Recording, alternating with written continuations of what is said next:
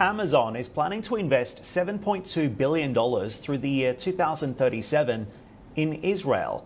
The tech giant launched its Amazon Web Services data centers in the country, the expansion now making AWS available in 32 geographic regions. AWS is Amazon's cloud computing platform, and it's used by companies to enable storage, networking, and remote security.